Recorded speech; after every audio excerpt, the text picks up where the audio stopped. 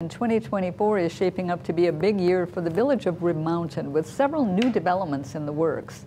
Between a new location for sandwich chain Jersey Mike's and the planned Chick-fil-A and Chipotle restaurants, and then of course there's that potential Woodman's grocery store. The village administrator says they've got their hands full, and she tells our news partners WSAU work is well underway behind the scenes before any ground is broken. That's happening. I mean, if they're putting in time into getting traffic analysis, and they're doing the other things, they're getting pretty serious. On the topic of traffic, the village is considering several options for Rib Mountain Drive, Morning Glory Lane, and Lilac Avenue to handle the expected traffic increase. One of those options is a roundabout, but the administrator says it's too early to make any decisions right now.